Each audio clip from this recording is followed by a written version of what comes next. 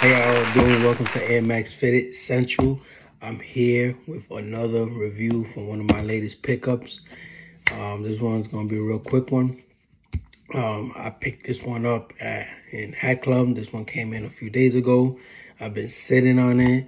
I've been saying I want to do a review on it.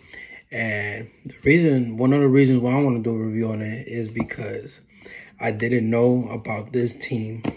This team was actually supposed to be a baseball team back in the days. So the history behind it is the San Diego Padres were going to move to Washington, D.C., and they were going to become the Washington Stars.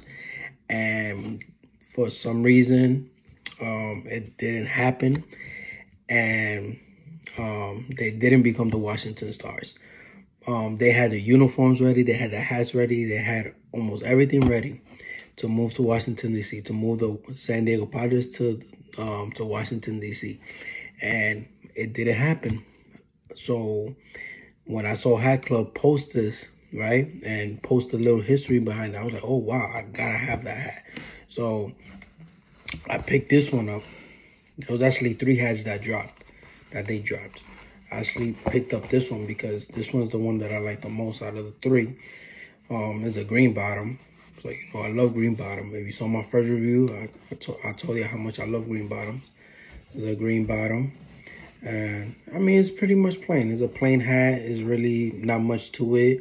But the reason why I bought it is because I'm a big baseball fan. And I did not know about this. Like, I literally did not know about it. This happened back in the 70s.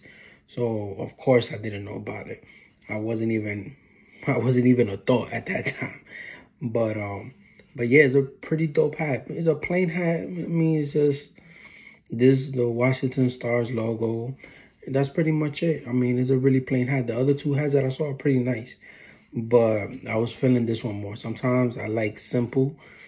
But it's a pretty dope hat, It's really could throw on some nice navy blue sneakers on, some red sneakers, It's really not a hard hat to throw on with an outfit.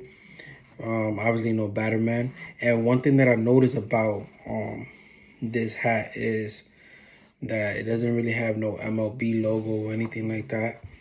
So sometimes some of the new era hats, like the baseball hats, they have the MLB logo inside, or the Cooperstown logo, or something like that. This doesn't have it. And I guess the reason why is because this never became an official baseball team. So I guess that's the reason why. But that's the reason why I picked up this hat, because I never knew about it. And it's a pretty dope hat. It's a really, really dope hat. Really dope hat. So Washington, D.C. had to wait like another 30 years to get a baseball team. And obviously the next baseball team that they got was the Washington Nationals. But it's a pretty dope hat. And these hats sat for a while. They sat for a while. They sat for days. There's still a couple of them that are still sitting. But this one was probably the first one that sold out. I think it was already sold out. But it's a pretty dope hat. Really love it. I think they still got the other 2 on the site. So go check that out. And yeah, if you like this review, please like it. Please subscribe to my channel and share and follow me on my Instagram, Airmaxfittedcentral.